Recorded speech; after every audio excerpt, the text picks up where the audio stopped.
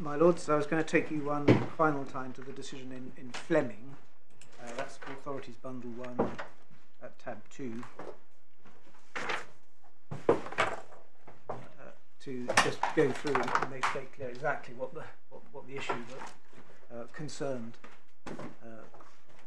their lordships. Lord Hope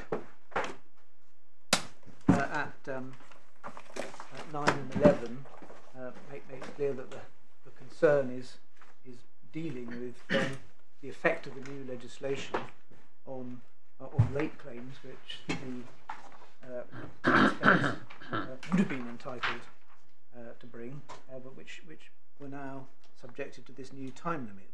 At 9, he cites Marks and Spencer and the general proposition, and puts in the caveat: this will not be in breach of EU law so long as transitional arrangements are included which will allow an adequate period for lodging of claims which persons were entitled to submit under the original legislation. And then at 11, to be compatible with EU law, taxpayers were entitled to be told in advance of any transitional arrangements that would enable them to submit late accrued claims for the deduction of input tax, despite the introduction of the time limit. And that's what they were entitled to be given notice of, and the sort of customs business briefs, etc., weren't good enough for that. And so that was the flaw, and I do not think that the gap in the legislation can be made good on a case-by-case basis. So that was the gap in the legislation which couldn't be cured by the court, and consequently he agrees with Lord Newberger that it's a matter for Parliament. And the court was presented with various alternative periods of disapplication which were to be read into the legislation that would introduce this time limit, but each of which applied equally to claimants who had their rights retroactively taken away, and to those who hadn't, and none of those periods would be appropriate, so they were rejected. But at paragraph 10, he makes it clear that he would not rule out the possibility in a suitable case of the court reaching its own decision as to what would be a reasonable time for the making of claims, and rejecting claims that were made after a period which was held to be reasonable. But that wasn't the issue in Fleming. So then to Lord Newberger, he adopts very much the same approach. His concern is with the effect of this judge-made legislation. You've seen he cited the paragraph 79, he cites the case law. Paragraph 83, he confirms in the general approach that the court should take in the light of these considerations. It follows from the retrospective effect of Regulation 29(1)A and the absence of any transitional provision that the duty of the United Kingdom courts is to misapply the regulation in relation to claims based on accrued rights made during an appropriate period. So the wider duty of the court is to disapply, but what was being put to the court in this case was this idea that there should be a transitional period which the legislature ought to have accorded, which is the one that would has the time limit. So on 85, he says that given that Regulation 29(1)A came into force on 1st of May 1997, people with accrued rights to claim input taxes at that date would have had to put their claims by 1st of May 1998. So one reaches this position. The vice in the regulation is that it contains no transitional period to enable persons with accrued rights to make their claims, and the remedy on the Commissioner's case that there is to be a period of disapplication whose existence would be unknown to any reasonably well-advised person with an accrued right until it had already expired. So it's precisely that reading in the transitional period with the time limit attached to it that expires and no one knows what it was there, that was did not cure in any sense the vice in the legislation. And exactly the same point is made in relation to the principle of legal certainty at 88. Paragraph 88 is, as I've mentioned, a valid limitation period must, in order to satisfy community law, be fixed in advance. In my judgment, the same principle must, as a matter of logic, apply to a transitional period, which has to be included when a new retrospective time limit introduced. After all, the transitional period serves the same function as a limitation period. If that is right, as I see it, the period of disapplication envisaged in the last sentence of paragraph 41 of Grundig must also comply with the principle. So he's talking here about sort of the true transitional period. It serves precisely the same purpose as a limitation period, namely to enable people with a certain type of claim to know within what period they have to bring their claims.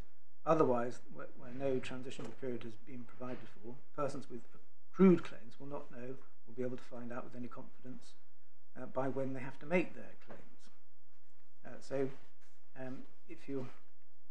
If a period of disapplication is applied to a person whose rights are going to be taken away by the period, that is inconsistent with the principle of legal certainty. And so he looks at Grundig at 89 and says, well, you can't use paragraph 41 of Grundig to create that kind of limitation period. And the same point, throughout he's concerned with the position of taxpayers whose rights have been made virtually impossible or excessively difficult, i.e. those who've had their rights either taken away in a puff of smoke or taken away in circumstances where it's not possible to, excessively difficult to bring the claim. He looked at Fantask, Marks and Spencer and 95, and he explained what's the practical consequences of the period he's being asked to read in 95. In my opinion, if the period of disapplication in the present case expired in May 1998, it would have been virtually impossible or excessively difficult for persons with accrued rights as a class to mount their claims in time. In the light of the wording of Regulation 29(1)A, both common sense and expert legal advice would have led to the conclusion that would have been a waste of time. So the persons who, if you'd had this transitional period read in,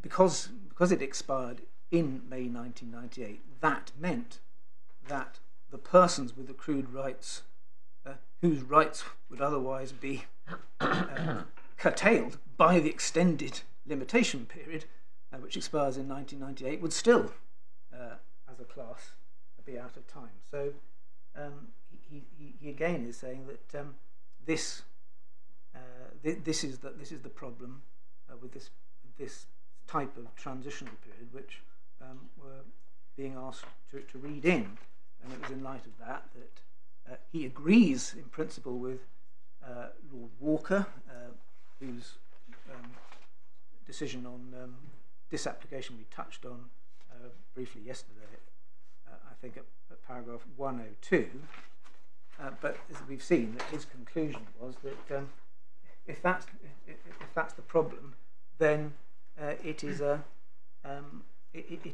problem that needs to be solved by Parliament. The judges cannot introduce that kind of transitional period, which has the effect of introducing a time limit which nobody knew was there. So the appropriate period of disapplication to deal with that issue is one that lasts until Parliament deals with the matter. But again, he says that 108 that he's prepared to accept that in an appropriate case, a decision of the UK court could have the effect of a period of disapplication. Lord Walker, who actually dissented on the Condé Nast, but you've seen Lord Newberger, Lord Carswell agreed with Lord Walker So in a sense there is a slight sort of shifting majorities, but he deals with disapplication at paragraph 62.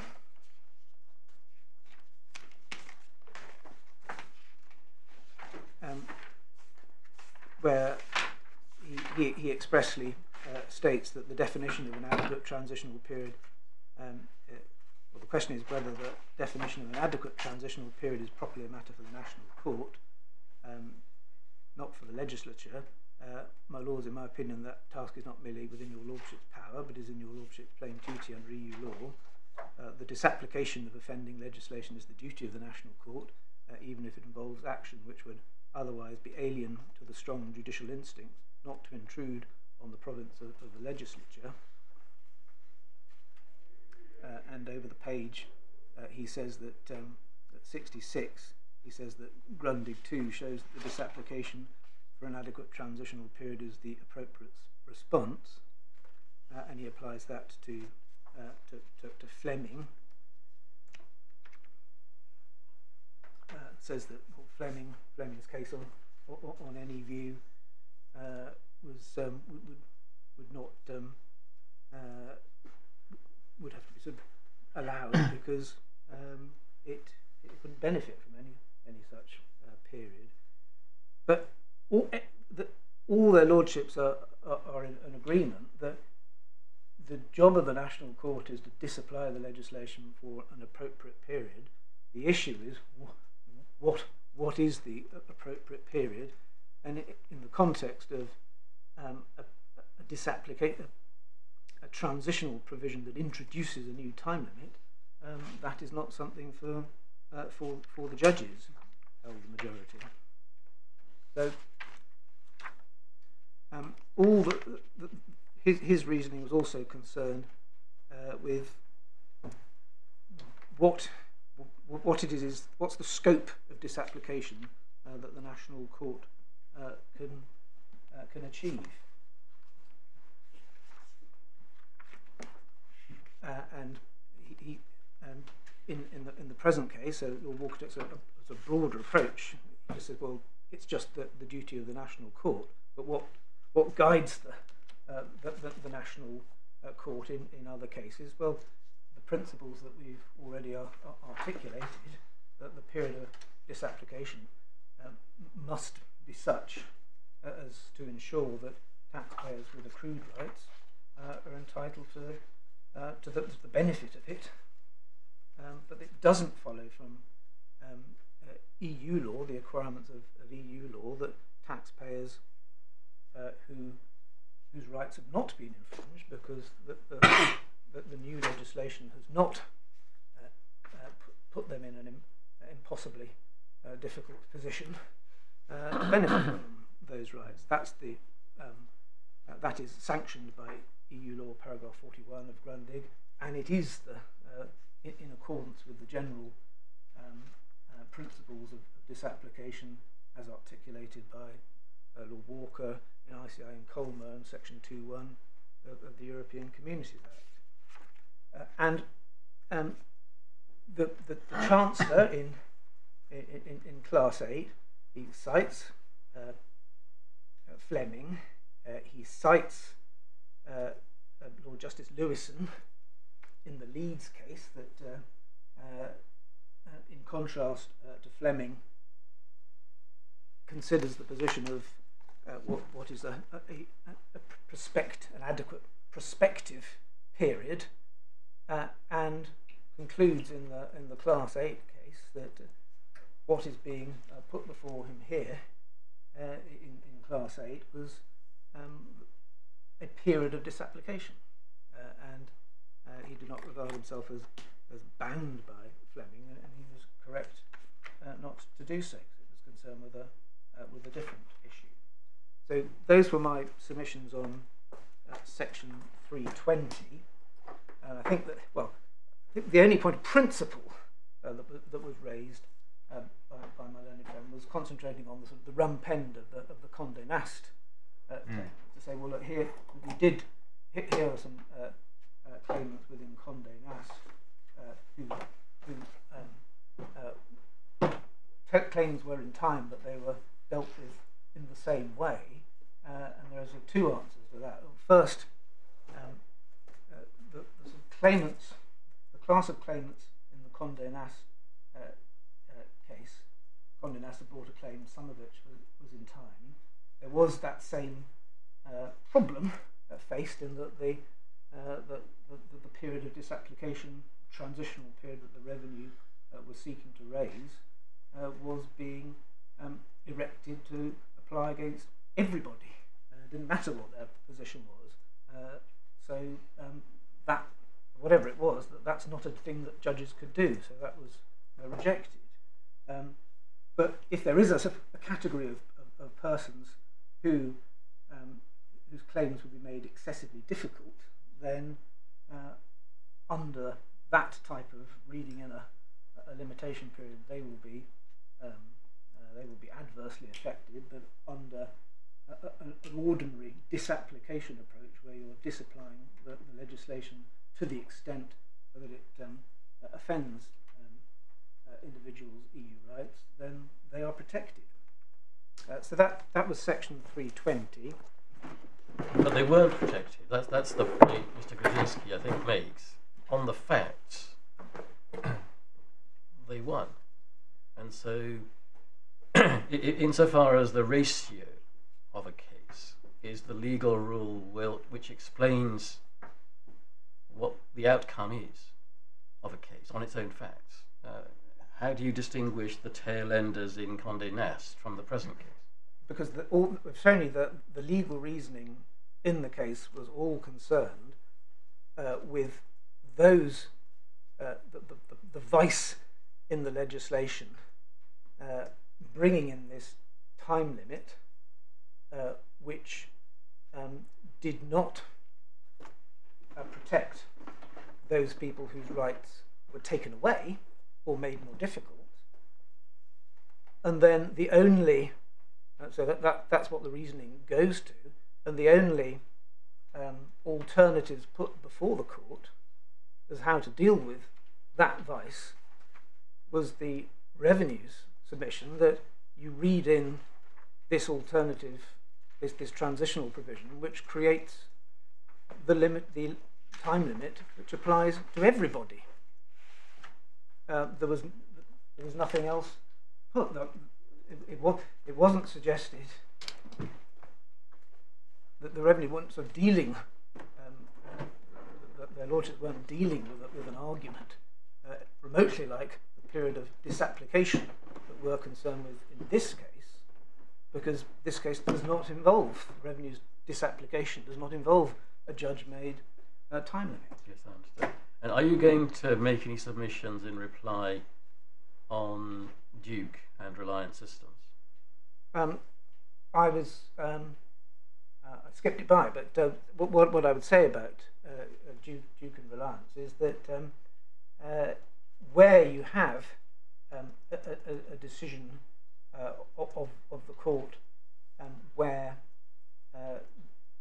the issue of the court, the issue that the court has to decide, is the same as the issue that the court has to decide in another case. So a question of statutory interpretation, does section X mean A, or does section X mean B? And then an argument is made and the court decides that this section means X, then it is not open to someone else to come along in a subsequent case. No, this section means B, because I've thought of a better way of putting the point. But that is dealing with the same issue of principle. Whereas in the present case, we would say that because the process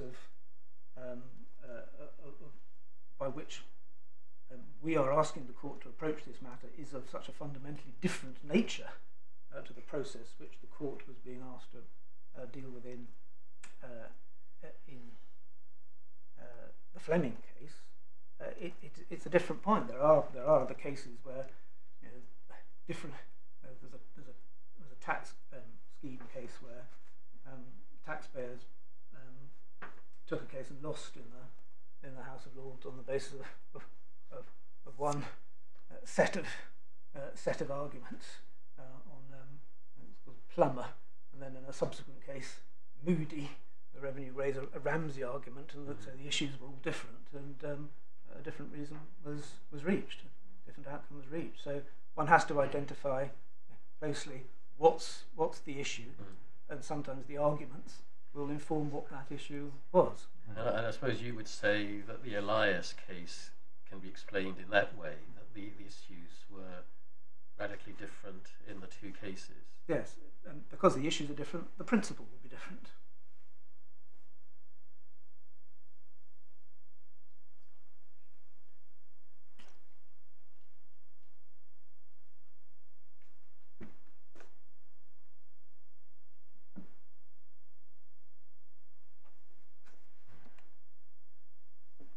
So can I turn to section 32, 1C, and first on the points of permission. We say that the claimant Jazztel accepts that the revenue is entitled to take the point on discovery, but really takes their point on discoverability. But we say that we get home on discovery, and that's enough to decide the case. And Jazztel's point is that we need all this more evidence that would have been necessary for the case to be fairly decided, and so the only fair outcome would be a remitter, and that would be the remitter's not sought. However, we would say that all that rests on Jazztel's sort of reading of what it means for a proposition of law to be discoverable.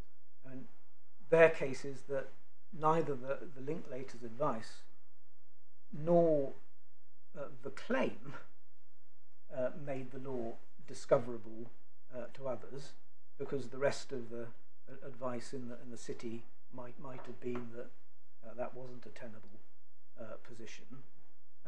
But we say that the Linklater's advice, together with the claim, means that the mistake was discoverable. So I'll go on to develop that when we're looking at the test in substance. And Jazztel also sort of said that, well, what more could we've done to preserve the position on appeal, and that we should have treated it as we did with change of position. But they are different types of defence. Change of position is a generic defence.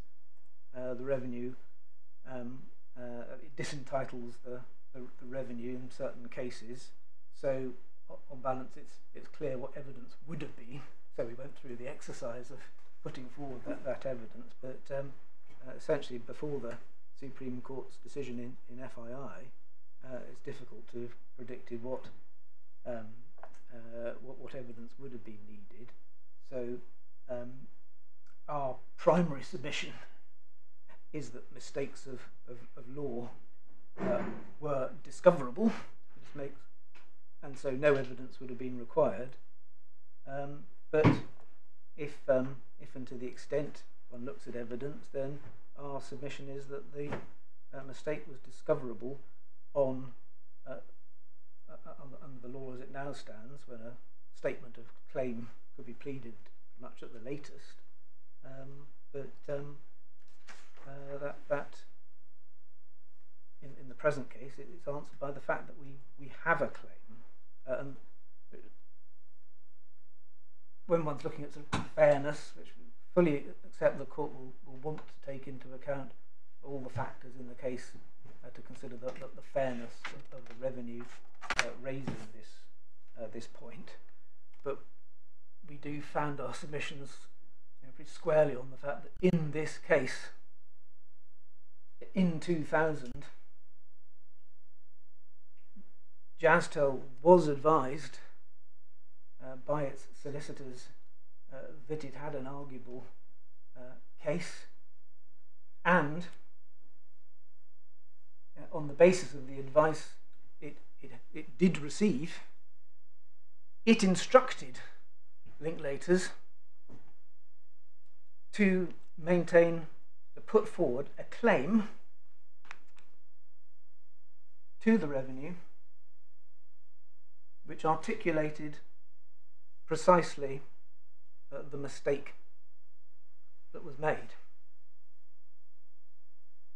and just on the nature of that claim, it was put in as a protective claim to preserve their position, and it had that effect. What happened was that the claim was put in, it satisfied the requirements of the regulations, which, as my learned friend said, there really aren't any specific requirements. You've just got to make a claim. And then the time passed. HSBC occurred in the Court of Justice. That dealt with the issues of the clearance service. The FTT decision that followed that a year later or so dealt with the position of the issue of the shares to the depository receipts, and that was held to be acte claire. So shortly following the decision in the FTT, Jazztel knew that both limbs were covered, and what it did was wrote to the revenue saying, we made a claim under Regulation 14 back in 2000, will you pay? And the revenue did.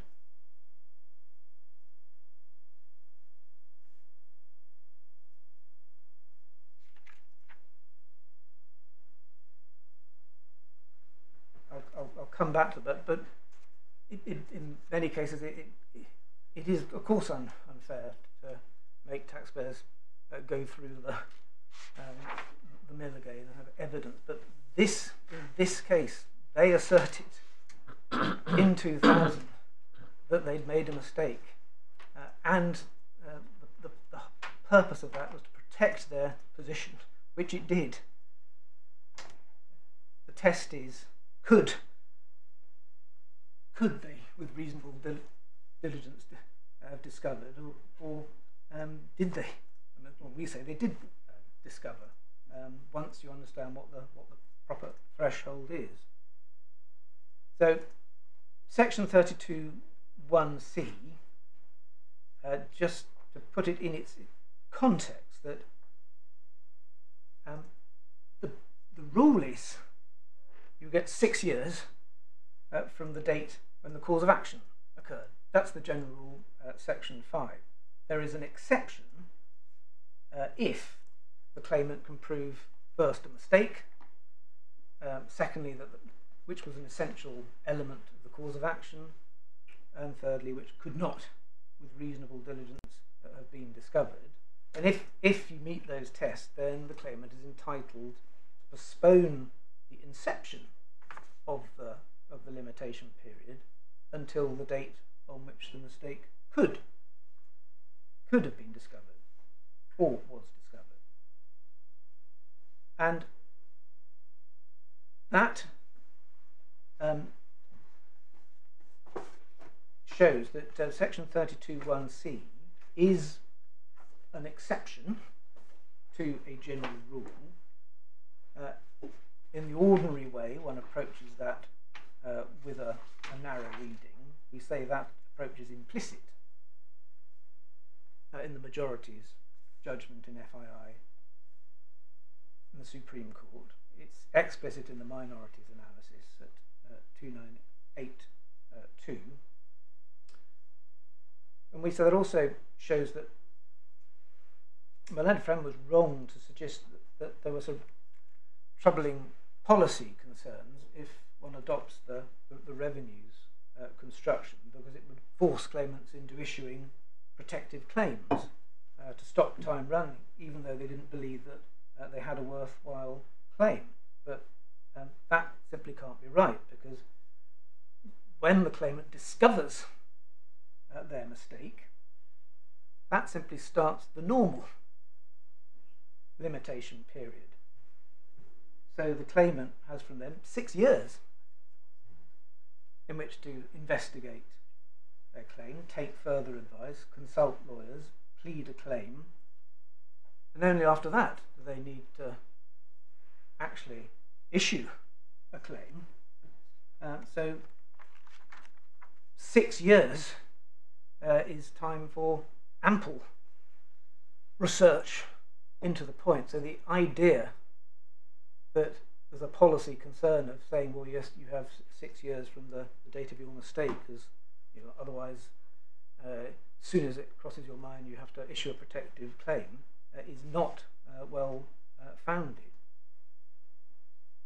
So the claimant doesn't have to issue a protective writ on discovery of the mistake. They've got 6 years from that time to do the investigations. If they investigate and they, for whatever reason, don't decide, perhaps because of the advice that they're given, perhaps because they don't want to incur the costs, perhaps because they want to wait for someone else, for whatever reason, their limitation barred after 6 years. So what's the test to be applied? And my learned friend puts a lot of emphasis on the statement of claim sort of fraud test. You've got to have a reasonable belief. You've got to believe in the assertion that you're putting. So what was suggested, that he sort of tied that line of fraud cases with the worthwhile claim test, and so that's where he focuses on sort of statements of truth, reasonable belief. You've got to be in a position where you believe that your statement of claim, the thing that you've articulated, is right on balance. And we say that there are two tests for knowledge, which we read discovery in the cases. There is a statement of claim test derived from the fraud cases, which says that the claimant has discovered a fraud for the purposes of section 32(1), when the claimant is in a position to plead a statement of claim alleging the relevant facts. That's cited in FII at paragraph 186. That's, might call it the fraud test. It applies to section 32(1)(b). So on that analysis, whether a pleader can put their name to the document and a litigant sign the statement of truth is centrally important. So that's no doubt why my learned friend relies on it. However, that's one test. The formulations in Alford and Brooks, Howard and Fawcett's, and AB ask whether the claimant knows with sufficient confidence to justify embarking on the preliminaries to the issue of a writ, a preliminaries test. And the points about that, it is nothing to do with fraud. That case comes from the personal injury line, but we've seen that the generic issue which that line raises, which is concerned with knowledge under sections 11 or 12 of the Limitation Act, are that is the branch of the law of the Howard and Fawcett's line which the Supreme Court has adopted. And what is absolutely clear, that is earlier than the fraud test. Limitation can start on this test before a claimant is able to plead a statement of claim, and that preliminaries test is endorsed by the Supreme Court in FII, and it expressly reserved its position on the fraud cases FII 191. So it is the preliminaries test that applies to section 32(1)(c), and there is a sort of stark difference between us on that and on Jazztel's case. The inquiries that are going to be needed to establish by evidence at all these preliminary trials every time this issue is raised is going to be a matter of difficulty, but we say it is in fact a much more simpler matter, because one is starting from the proposition that mistakes of the law are generally discoverable, because one can get advice on them and look them up, and it's really only in the exceptional case, such as FII, where the law just isn't there until a series of court decisions shape it. That's different from a directive which says what the law is, and there's nothing unfamiliar about. Really any different? I mean, I quite followed with the ignorance type case. It's all straightforward. But when you're outside the ignorance type case, does it really make a difference whether there's doubt as to whether a directive applies, or doubt as to whether the Supreme Court might overrule a Court of Appeal decision or whatever? I mean, in every case, you're trying to anticipate what will be held in the future. Yes, I'd accept that. I think that the category, the Supreme Court saw the FII category as a unique category, just for what it was, that there had been a long established view of the law that the national law stood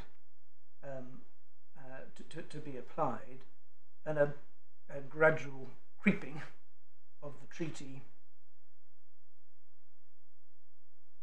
the application of the treaties to the national law.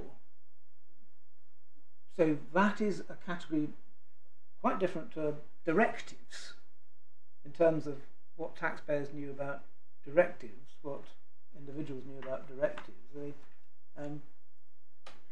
The VAT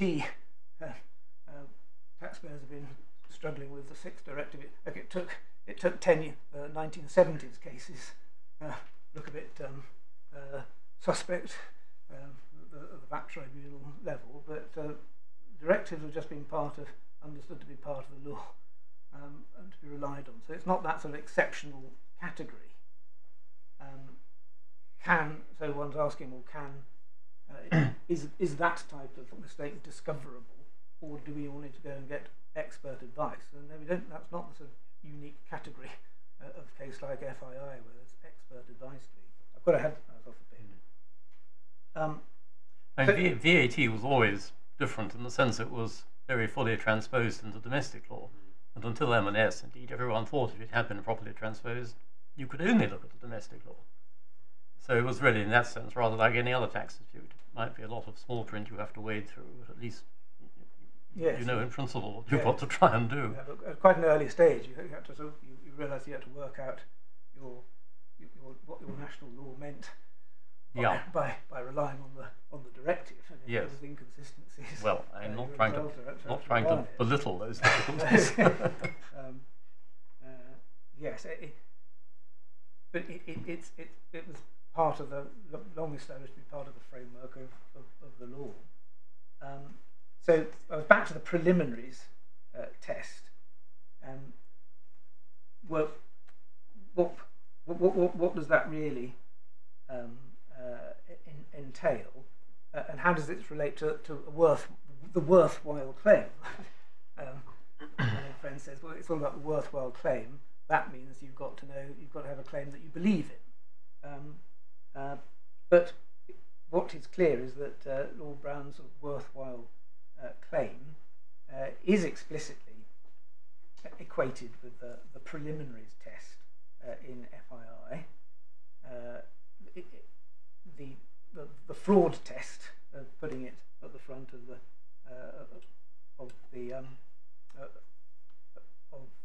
the line, of saying, well, can you put it in your statement of case was not adopted. So it doesn't mean that.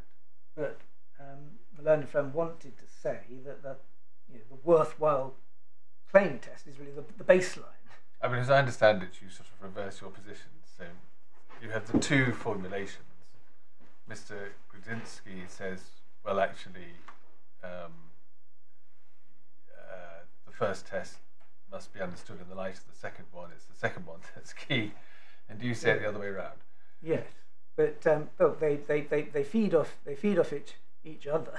But once you accept that the preliminaries test is a departure from the fraud test, you must be accepting that that Mr. Grudzinski's characterisation of the test is wrong.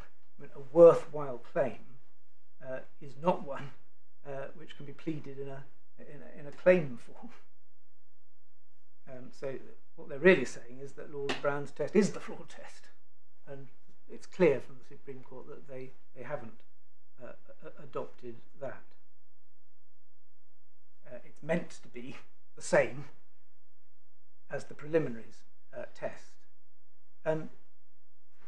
So more importantly, that distinction, we say, shows that Jazztel must be out of time. If the fraud test was satisfied on the facts found by the judge, Jazztel must be out of time. That's because the preliminaries test is, on any view, less stringent than the fraud test. So if Jazztel could have pleaded a statement of claim alleging their mistaken payment on any particular date, they must be out of time under the preliminaries test. So to be clear, if Jazztel could have pleaded a statement of claim alleging their mistaken payment on any particular date,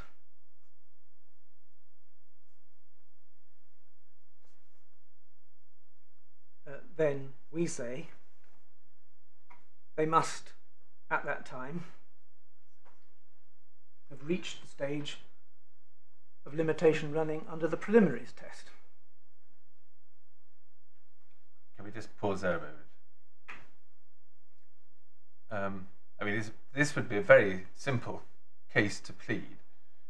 I made a payment. The law, in fact, is that I didn't need to make the payment. Therefore, I made it under mistake. And you could do that even if you had the merest suspicion. If you looked at Linklater's letter, but were left with no more than a marginal doubt, not a serious one, you could perfectly well plead the case. It would be very easy. Yes. Is that good enough? Yes. And if you've done so, if you've received advice that says here is a potential cause of action in mistake for these grounds, and you then instruct your solicitors to make a claim on the basis of that advice,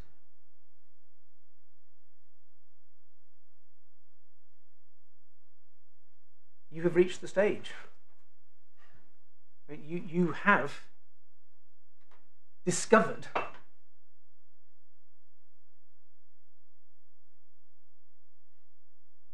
the fact of the mistake to the required threshold.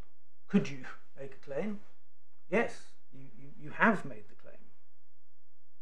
So just sorry, we were looking earlier on at, for example, A, B. I know you get it all over the place, where a distinction is drawn between a degree of confidence and a mere suspicion.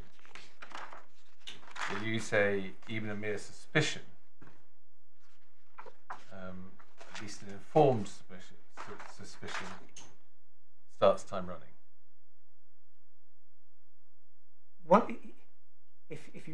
mere suspicion, if you don't do anything about it, is not enough. But if you suspect sufficiently to issue a writ, you may think, well, I'm a vexatious litigant, might not be worth it. In fact, the case is probably hopeless, but I'm going to put it in. Privately, I think my claim's not good, but I issue a writ. Then you can't then say that your writ, your mistake, is not discoverable. That's the ratio. That is the ratio of AB, but we haven't got a writ here. No. There not being a writ, why does the fact that Jazztel instructed Linklaters to write the letter take one any further? Well, because the only difference between Jazztel's claim under the stamp duty reserve tax regulations and the issue of a writ is the statement of truth.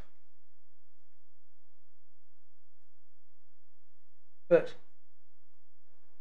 that can't be an essential feature of saying whether you've discovered your mistake or not.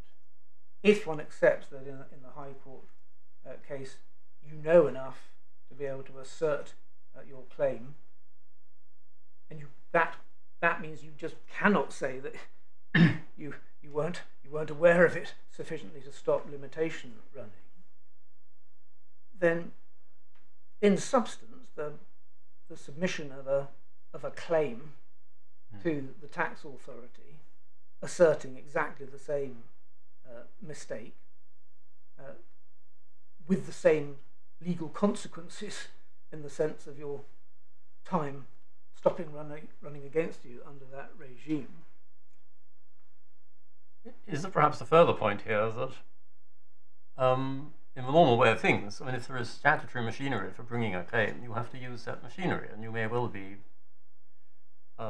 ousted, in fact, expressly or implicitly, if you try to start ordinary legal proceedings. So in the present case, Linklaters, the only option really available to them at the time was to make use of the statutory machinery by means of a claim for which no specific machinery was laid down. And it's only later on, when they wanted to get compound interest, which they couldn't have got under the statutory machinery, that they actually brought the proceedings they did in whenever it was, 2013. Yeah, that is correct.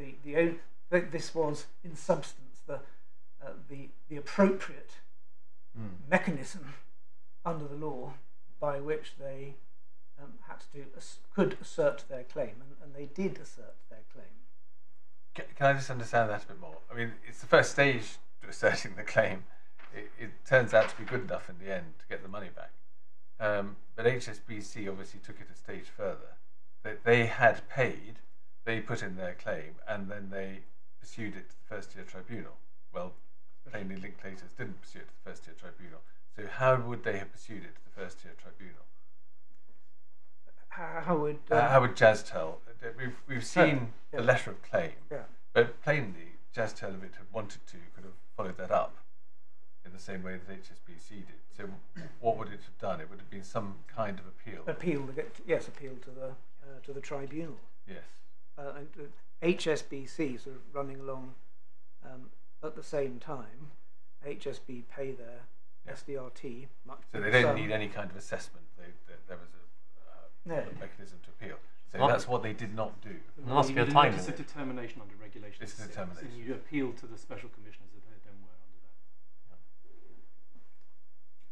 under that. Would it be useful for us to have a copy of the SDRT regulations? We can certainly provide. Not in the bundle, just so we can check out these points if we want to.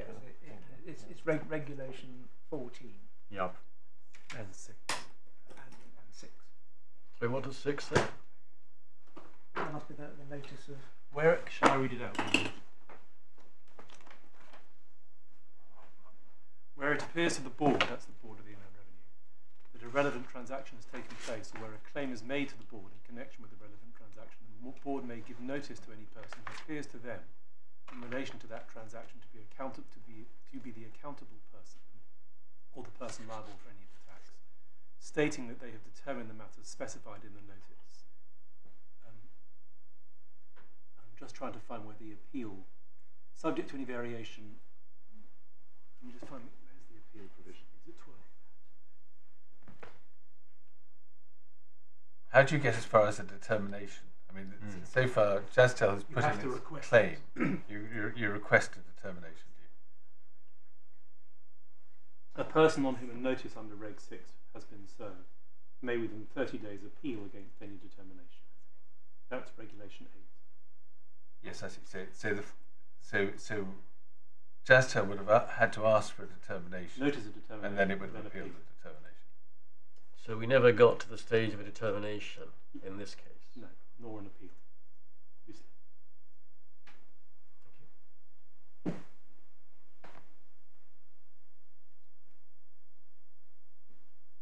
Yeah. So we say that the fact of if one is looking at the statement of the case, what test to be statement of claim, what is the test to be applied? If that were the correct test, and we say that it's even before that, it's clear that Jazztel could have pleaded a statement of claim on the date of the Linklaters advice, because Jazztel wrote to the Revenue alleging that mistake and seeking restitution of the funds. So Jazztel can't say that the facts alleged in the letter were false, or the legal claim was one which could not have been put in a statement of claim. So Jazztel's claim with the Revenue shows that they could have pleaded a statement of claim alleging their mistake. So therefore, on the test of the Supreme Court, they must have discovered their mistake. And Mr. Baldry, is this a submission under the subjective limb of the test or the objective limb? it is a submission on the subjective limb. We say that it follows from that the objective limb must be satisfied, but it is a submission on the subject. Yeah. It was Jazztel that received the advice. It was Jazztel that instructed Linklaters to make the claim, and it was Jazztel that made the claim. Yes. You may or may not be right about that, but what do you say in response to Mr. Grzinski's submission that so far as the subjective limb is concerned, that you're stuck with the findings of fact by the trial judge, and there's been no Edwards and Bairstow type appeal against those findings? We say that it simply doesn't matter what Jazztel subjective view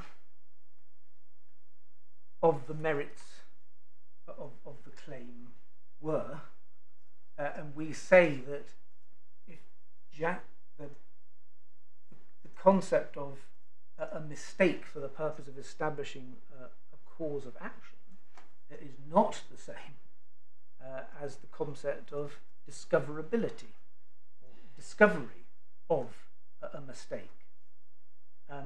This was really my learned friend's main point, that the finding of fact that Jazztel was mistaken precludes a finding that it had discovered its mistake. But it's wrong. I mean, I'm not sure that necessarily captures the essence of it, because he says, well, look, not merely did the judge find that there was a mistake, but he found that Jazztel had no more than a marginal doubt. So it's not one of those cases, whether or not they exist, where you think it's 51% likely that the money was due. Jazztel, on the judge's findings, had no more than a marginal doubt. Well, look, in my submission, Jazztel's private sort of state of mind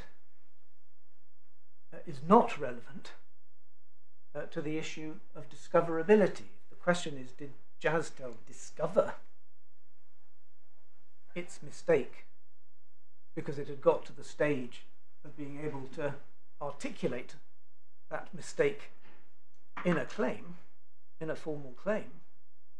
Then Jazztel did discover the mistake. I mean, so, just pausing there.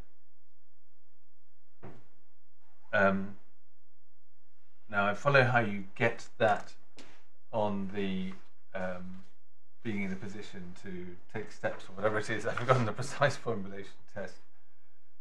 Can't see how you get that out of worthwhile claim.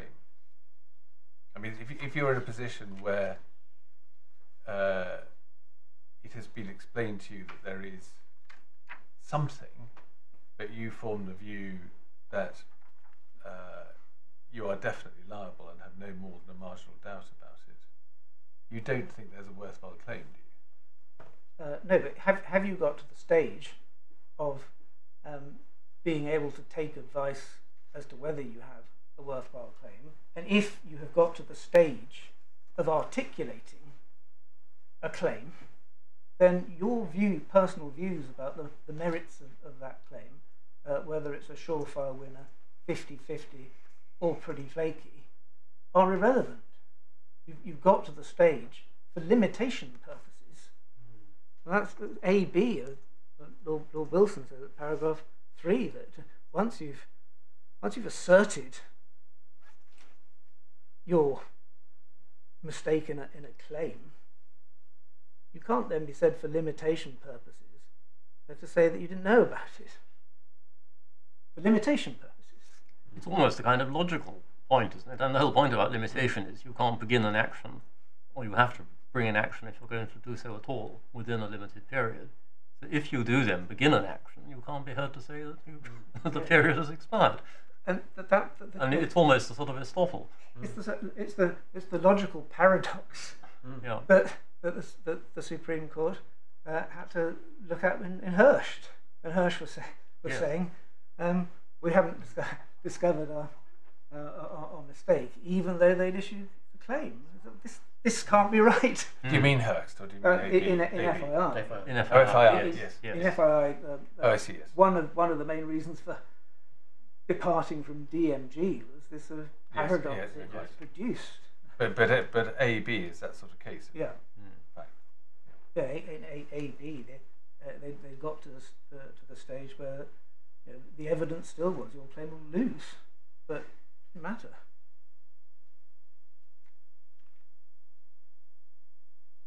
So once one accepts that the discovery doesn't entail truth or certainty,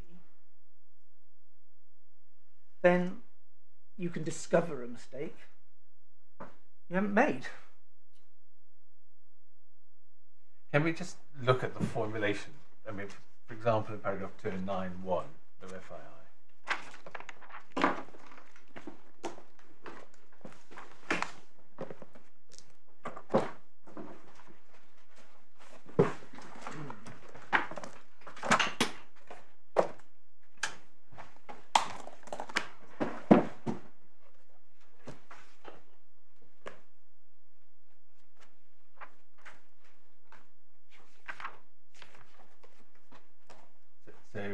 Repeating the formula we find elsewhere, made a mistake with sufficient confidence to justify embarking on the preliminaries to the issue of a writ, or recognising that a worthwhile claim arises. So let's take the state of mind found by the judge, which is no more than a marginal doubt about whether the tax is due. Suppose you have no more than a marginal doubt as to whether you're entitled to get your money back. Can you really be said to recognise that a worthwhile claim arises? Yes, I would say so. Once you, and what does worthwhile claim mean? Does it mean, in the ordinary sense, well, I've got a good claim, or is it in this more nuanced expression? Have I got a claim of the kind that can be articulated as a matter of law. And do you? It's not a question. Do I believe my claim is going to win? In that sense, a worthwhile claim. But have I got to the stage of recognising that a worthwhile claim, in the sense they're talking about here, arises? Now, you stressed the earlier limb, sufficient confidence to justify embarking on the preliminaries to the issue of a writ.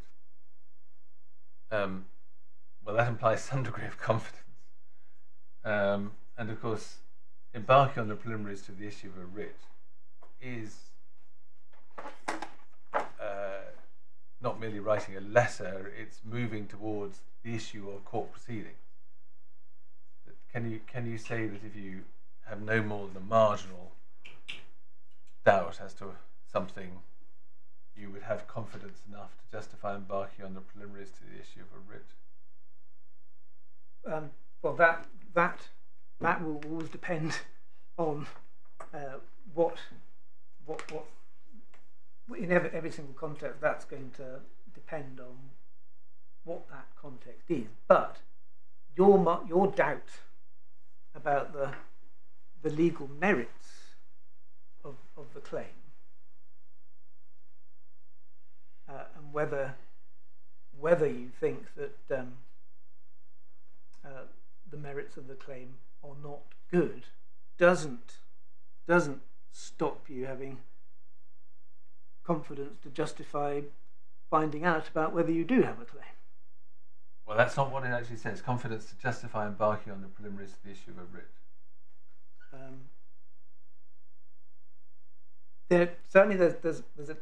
There is an area of speculation where somebody has a hunch that something might be wrong. That's not enough. So yes, it's more than that. But in the present case, we have way surpassed that test because we have submitted the claim.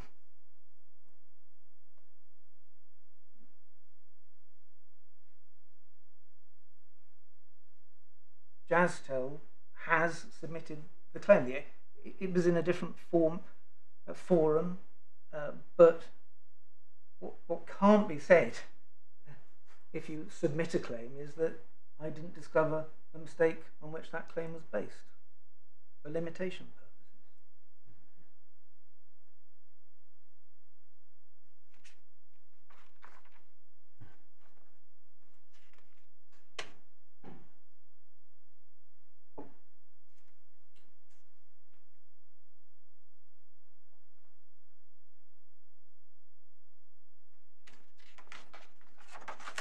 So the fact that it's common ground that Jazztel has recovered tax on the basis of the claim that was put to the revenue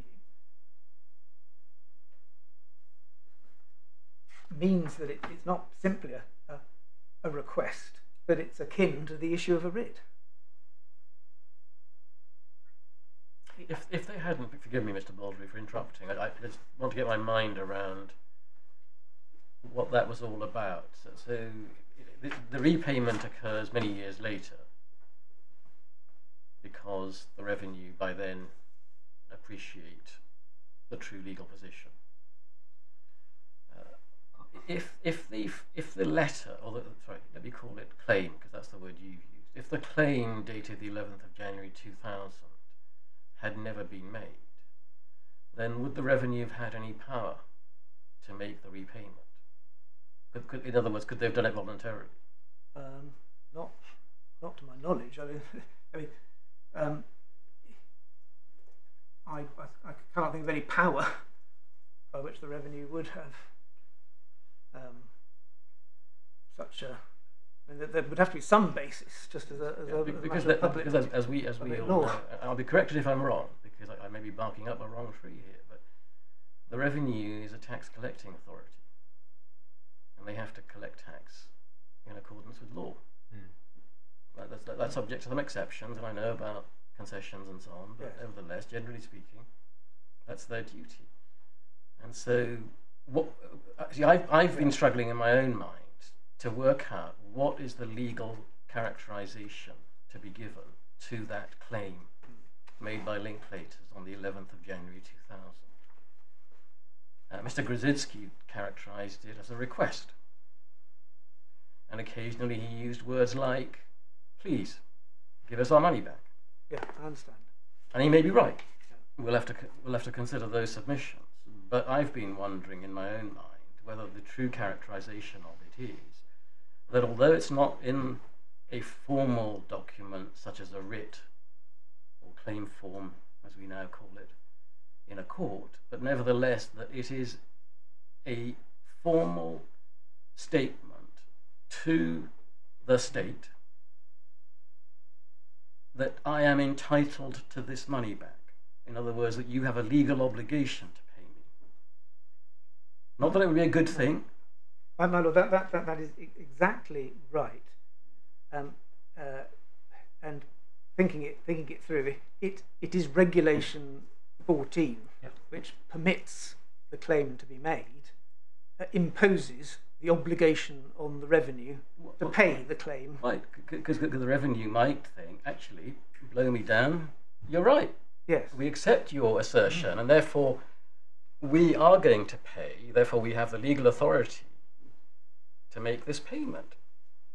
So if anyone else comes along and says, I don't know, is there a committee in Parliament that looks at what the revenue is doing? If somebody checks what would we be doing, have we been giving away money when we didn't have an obligation to do so? No, we gave it back because we had an obligation to give it back, because we accepted the validity of the claim. Now, that way you wouldn't ever need to get the formal determination or any appeal to the FTT. Have I understood all of that correctly? Yes. Regulation 4 will provide copies of the regulations. But I mean, an appeal only comes into the picture if the revenues say no. Exactly. And then the taxpayer wants to take it further. Then you have to get an appealable determination. Yeah. But for the purposes of finding a statutory basis for the repayment, I mean, that's subject to what you're just about to read us. Yeah, Regulation 14 says that if on a claim it is proved to the board's satisfaction that too much tax has been paid in respect of any relevant transaction, the excess shall be repaid by the board. I think your junior wants to. And at the relevant time, Regulation 14 also provided that a claim under this regulation shall be made within a period of 6 years, beginning with the later of the date on which the payment was made, or some accountable date. So more than a writ, this claim gives you a right of repayment, provided that you can satisfy the board that too much tax has been paid. And so the board there will look at the claim, and they have to be shown, but once they are satisfied, they are duty bound to repay. So what happened after the FTT decision was that a further letter was submitted in 2014, which referred to the claim made under Regulation 14 back in 2000. Just to be clear, the relevant claim was not made in 2014. No, that was for time limit. that would be out of time. Yeah, yeah. So they needed, in a formal legal sense, the peg that they needed in order to get the repayment which they did obtain in 2014, that letter of the 11th of January 2000. Right, thank you. That's very helpful.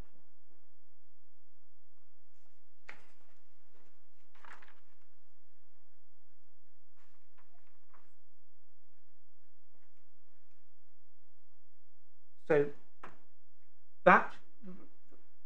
those submissions so far have really been concentrating on what Jazztel's, the application of the test to Jazztel's subjective mind. And did Jazztel discover?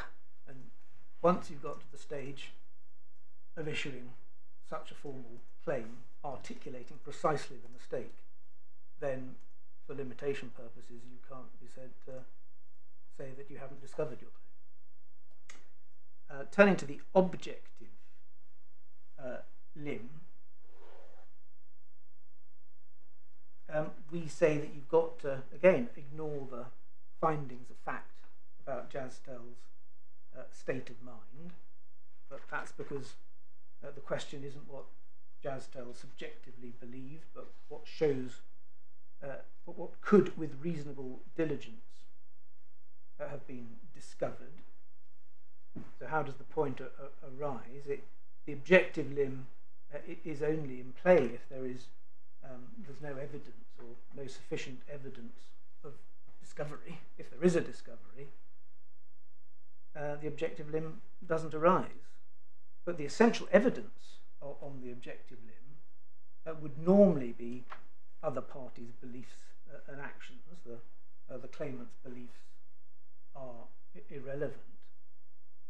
So the court should, when considering objectivity of the objective limb, consider both the advice and the claim in conjunction with and separately to assess their significance. So on discoverability, we say first that the submission of the claim constitutes discovery. Subjectively. Yes. We say that's crystal clear from FII, AB. But if we lose on that, we'll lose on that because of findings about Jazztel's sort of subjective state of mind. But put those to one side. But if so, even if on the facts found by the judge, the submission of the claim did not constitute discovery for Jazztel, the question then is what submission a third party would make about the claim. So we say first, objectively construed, Jazztel's claim was a claim. On the authority of FII and AB, the submission of a claim constitutes discovery, and to discover entails discoverability. And it follows that if one multinational company has discovered the proposition of law, so can articulate the unlawfulness that would give rise to a mistake, then logically that proposition of law must be discoverable. So Jazztel's submission of the claim shows that the objective limb was satisfied. And so we again say that this submission, in this case, stands irrespective of findings of fact, and the only question is some reason to think that further evidence might have arisen such there is some kind of procedural unfairness, and we say, well, that's impossible for that to be the case here, because the submission of a claim constitutes discovery. It's not an inference on the facts, it's a conclusion of law. There is something a bit odd about all this. There are two possibilities in the legislation. Either you discover something, or you could have discovered that same thing. Here, looking at documentary evidence, because there was no oral evidence, the judge has concluded what the actual recipient of the letter and the other materials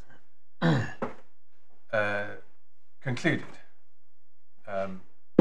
Jazztel had no more than a marginal doubt. Wouldn't it be rather odd if one arrived at the conclusion that a different recipient would have arrived at different conclusions when the exercise that the judge was going through was just deciding what those documents would have conveyed to the reasonable recipient? But what I would say that shows is how irrelevant Jazztel's subjective belief was. One's looking at a claim that's been articulated and made. There may be 10 hypothetical people that think it's a brilliant claim, 10 that think it's 50-50, and 10 that think it's a hopeless claim. But we don't have any information as to what Jazztel in fact thought, beyond what we see in the documents. No, the documents led the judge to believe that Jazztel had no more than a marginal doubt. Well, why should one assume that anyone else would have arrived at a different conclusion? Because I don't think I do. I say that it's irrelevant what they thought. What is relevant is that Jazztel was able to articulate its claim. I'm trying to work out what this adds to the subjective element. If you're right that the fact that Jazztel was able to articulate its claim is enough, then you win anyway. Yes. Well, but it's really there to deal with. If we win, then that's true. But another taxpayer may not have had advice from Linklater so clearly, and may not have issued a claim to the revenue. And the question is for them: was the same mistake they made discoverable? So we have HSBC, Norton Rose advising them, paying tax, going through the process, took time. 2007, the reference, Jazztel getting advice. You know, if Jazztel could and did get the advice that produced the claim, that is evidence of objective discoverability in Jazztel's case, but not necessary, but also for everybody else. Can I just try separating things out for a moment? Leave aside the claim just for a moment. So suppose you were only faced with Linklater's letter and accompanying note, which Jazztel received, and on the basis of which the judge thought that they were, Jazztel thought that it was liable for the tax, albeit that it had a marginal doubt about it. Why should it be supposed that any other recipient of the letter would have arrived at any different conclusion, or do you not suggest that any other recipient of the letter would have arrived at a different conclusion? I submit that the fact of Jazztel sending its claim. Can I leave that on one side for a moment? So just take the letter. The judge concludes, having looked at the letter, that Jazztel still thought that it was liable and had no more than a marginal doubt. Now, do you suggest that the letter would have led a hypothetical reasonable recipient to a different conclusion? Well, I would, but the letter, which was the basis on which Jazztel instructed the issue of the claim, was one stage earlier, a time at which the objective recipient could have discovered the mistake. Why should it be assumed that that person who's being told they've got an arguable claim wouldn't submit the claim?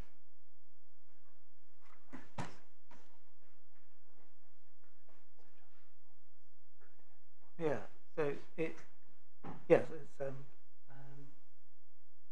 Mr. Wilmot Smith says to me that it is, I think your lordship is positing, well, why we assume what these other people would have done? The test is, what could they have done?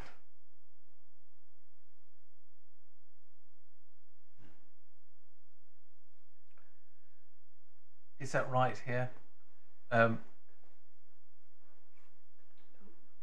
follow that where you don't know anything, you look at what you could have found out rather than what you should have found out. But here, the argument is about what Jazztel or the hypothetical reasonable person would have concluded from a letter they actually received. Is that the same point? It always comes back to the test as, well, what could the reasonably diligent person have done? And that surely involves an inquiry as to what in practice your notional person with resources and a reasonable degree of enthusiasm and so forth would have done by way of seeking advice, and that's where the expert evidence comes in, because one can't a priori give an answer to that kind of question. But I would say that in the ordinary, take the ordinary case of not complicated tax, but just someone makes a mistake of law. The Supreme Court's starting position was, ordinarily, it's discoverable because you could discover it. They're not envisaged. I know my learned friend's test, chaos will ensue, but the Supreme Court were envisaging a simple test with a very, very low threshold. That ordinarily, if you make a mistake in law, you objectively you could, because you can ask a lawyer to explain your rights to you. It's really the FII proceedings were the unique case that gave rise to the possibility of expert evidence, because in that case, in the exceptional case where you've just got no law on the matter for a period of time, and a whole settled regime of law in the unique circumstances of FII, in that case you'll need expert evidence. But that is a totally exceptional case. The ordinary case, you make a mistake of law, the only question is, could you have discovered it? And the ordinary result is yes. And so we would say, well, we are an ordinary case. But there is no need for expert evidence on our, and if our view of the test is right, that follows. But and the defence says, no, it's much more complicated. You've got to investigate for everybody. Yes. And we all know hindsight is wonderful. But I mean, ultimately, I suppose the real issue is whether one could have found one's way to an advisor who would have said, well, the only real issue here is the applicability of Article 12 of the directive for this kind of case, the season ticket defence. And if that doesn't run, you're plainly going to be okay. So I've got it the wrong way around. But I think in the ordinary sense that the Supreme Court were thinking about, well, mistakes of law are ordinarily discoverable because the position is simply you could discover it. You might go to the wrong lawyer and get the wrong advice. But that doesn't prevent it being discoverable. You plainly couldn't discover it in the sense of it being completely obvious that that's the only possible answer. I mean, that's completely unrealistic. All you've got to discover is you've got enough of a case to be worth pursuing. Enough of the case to be able to articulate what it is. To put the point to the revenue in a way which it's not self-evidently untenable. It shows that you have at least a point which might ultimately ground a reference to the ECJ. If it's then answered in your favour, that would ground recovery. Yeah. I think it may be, Mr. Baldry, with due respect to you, they may be going too far to suggest that this is an ordinary case. But I'm not sure you need to make that submission. What, as I understand, because if it were an ordinary case, then of course the time limit would have run from the time of payment, each and every payment. But what you're really saying, I think, is that the critical piece of evidence is not advice, not people seeking advice, not people investigating. It's that a claim was made, asserting that you have a legal obligation to pay this money back to us. And that was done on instructions from the lay client. And let me say again for the record, in case anyone should have any doubt about it, as far as I'm concerned, there are no aspersions to be cast on Linklaters or on anyone else. But they wrote the letter which they did, in the terms which they did, on instructions from their client. You say, either that proves subjective discovery, or if for some reason it doesn't, it shows what somebody could, with reasonable diligence, have discovered. Now, you may or may not be right about that, but I think that's the essence of that is the essence. Now, on that second limb, the objective limb, I think the fundamental objection which has been taken against you is that we shouldn't allow you to run this at all by way of amending the grounds of appeal, because this was never articulated as an issue in the lower court. That's not a criticism, that's just a fact. The trial ran the course it did. And so, applying well-established principles summarised in Singh and Das, we would not normally, as an appellate court, allow you to take a new factual point, because that might have shaped the way in which the trial would have been run. Not necessarily, certainly would have been, but this is where I think the fairness point comes in. That one always has to bear in mind that fairness is not just about getting the outcome right, it's about getting there in a fair way. And one doesn't want somebody to go away from court feeling that they have been treated unfairly, that there was something that they might have liked to say, evidence they might have liked to adduce, even if it wouldn't have persuaded the judge at the end of the day. But they didn't have that opportunity. I think that's the germ of the fundamental objection being taken. So it's too late for you now. Well, Maluk, you have my submissions on what we say that the threshold is and why on the subjective test we do meet it, and because of that on the objective test we must meet it if your lordships were to arrive at a different threshold, which means either of those were not correct, and your lordships thought that further evidence may be necessary, then the position would be different. All right, thank you.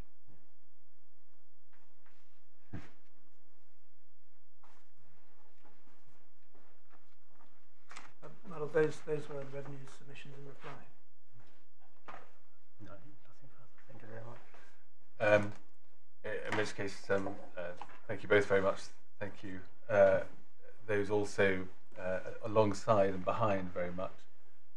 You've certainly given us a great deal to think about, so you will not be surprised to know that we will not be delivering any judgments here and now.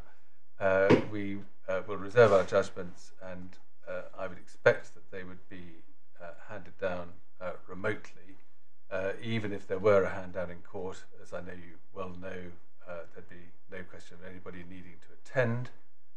In the normal way, you will be provided with drafts in advance of the hand down for you to correct our English, but not to re-argue the case. We would be grateful, please, if you would attempt to agree an order dealing with consequentials in advance of the hand down. If there are points on which you disagree, we'd be grateful for brief written submissions, and we would expect to settle the points in the order that we make. But thank you all very much. All right.